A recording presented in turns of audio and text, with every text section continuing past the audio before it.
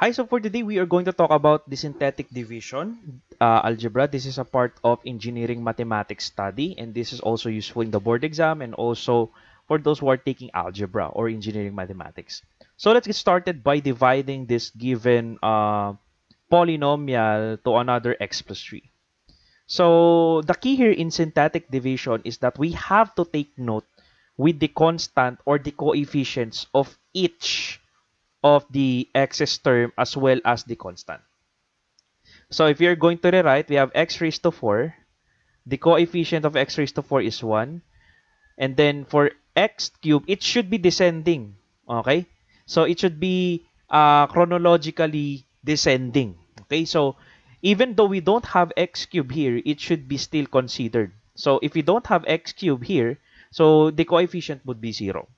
We have x squared, that's negative 10. We have x as negative 2. And then we have the constant.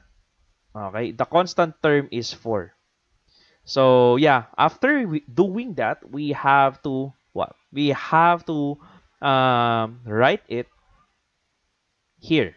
So we have x for x raised to 4, we have 1 as coefficient. For x cubed, we have 0 because we don't have any x cubed here. So take note, that is what you should do even though there is no x cubed. So you have to consider it. So you have to go down chronologically, okay, with the adjacent next exponent, okay, which is x cubed.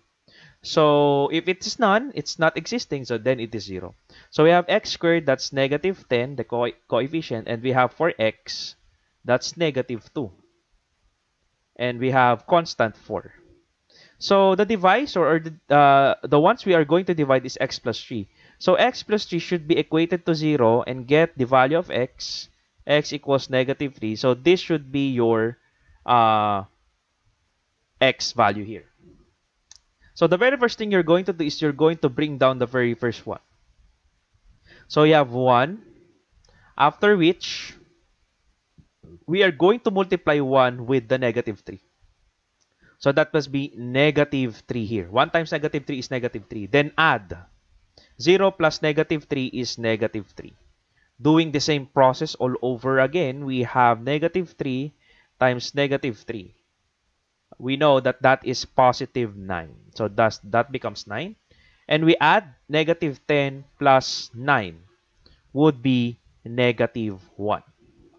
So negative 1. So negative 1 times negative 3. Same process, okay, until you reach the end. So negative 1 times negative 3 would be positive 3. Negative 2 plus 3 would be positive 1. Then, of course, lastly, we have 1 times negative 3. So that would be what? Negative 3. And then we add here 4 plus negative 3, or 4 minus 3. That is 1. So we have already divided. So since we only get the coefficients here, the resulting numbers here are also coefficients. So since it is x raised to 4 and divided by 1x, the coefficient now here, the number 1 here would be the coefficient of x cubed. And here is x squared. And here is the coefficient of x. And this is the constant. And the very last term is the remainder. Okay? Here is the remainder. We have a remainder of 1. So now, if we're going to rewrite this, we'll be having what? 1 is the coefficient of x cubed, so that would be x cubed. Negative 3 is the coefficient of x squared, so that must be negative 3x squared. And negative 1 is the coefficient of x, that's negative x. And we have a constant, positive 1. And since we have a remainder, okay, since a positive value, okay, we have plus 1 divided by the original divisor. We have x plus 3. X plus 3. And this is now the answer when we divide x raised to 4, okay, x raised to 4 minus 10x squared minus 2x plus 4 by x plus 3. So this will be your answer. In the event that the remainder is 0, there will be no term like this here. Okay, there will be no like term here because it will be here. And if the remainder is 0, then meaning the ones that we divided, okay, the ones that we use for division is a factor. Okay, so I hope that is clear. So let's go now to number 2 in order for us to really understand this. So how are we going to divide this by x minus 2 using the synthetic division? Same process. So we have to take note of the coefficient of the x cubed, x squared, and x, and as well as the constant. So x cubed would be 1, x squared would be 2, and x will be -5, and the constant is -6. So taking note of the x minus 2, we should equate it into 0. So we have x equals 2. So writing the constants, okay, so we have 2 is our divisor. Then we have 1, 2, -5, and -6. So take note, this is complete in descending order. We have 3, 2, 1, and the constant here. So yeah, that's 1, 3, 1, 2, -5, and -6. So the very first thing we're going to do is to bring down this 1. So we have 1. 1 times 2 is 2. We add those 2. 2 plus 2 would be 4. Okay, let me just rewrite. So we have 1, 4. 4 times 2 would be 8. -5 plus 8 would be +3. Okay. So after which, we have +3 multiplied by 2. So that would be 6. And we add -6 plus 6, that is 0. Which means that x minus 2 is a factor of the numerator. Okay, so it's a factor. So since we have a remainder of 0. Okay.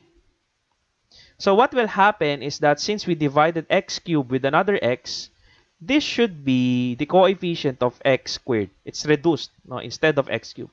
This should be the coefficient of x, and this should be the constant. And our remainder again is 0 because x minus 2 is a factor of x cubed plus 2x squared minus 5x minus 6. So again, we have an answer that is x squared plus 4x plus 3. And that is the result when we divide these two.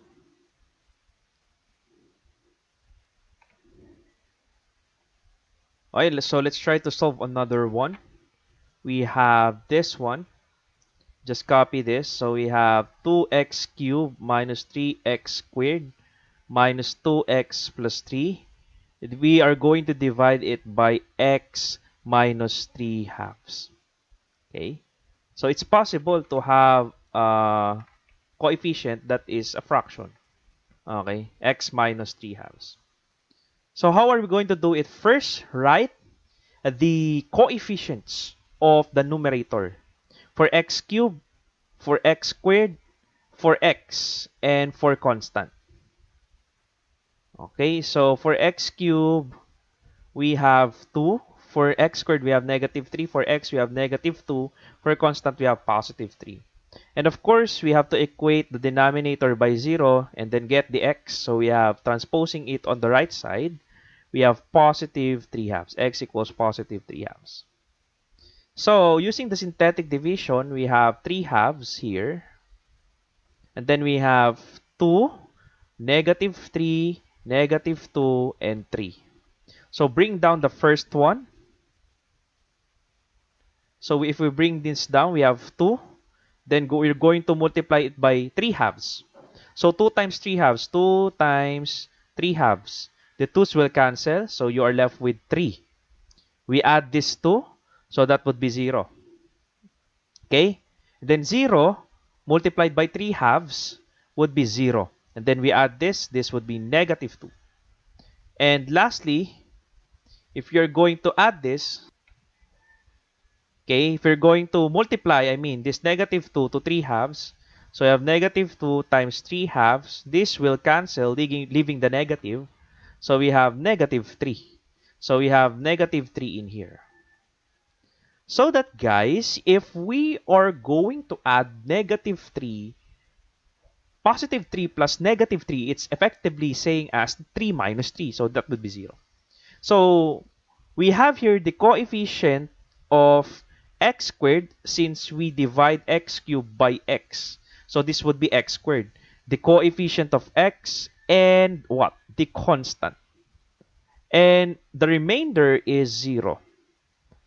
That is 0. So now we have a value of 2x squared plus 0x minus 2. Or in other words, 0x is 0, so we have 2x squared minus 2. So if we divide 2x cubed minus 3x squared minus 2x plus 3 to x minus 3 halves, the resulting value is 2x squared minus 2.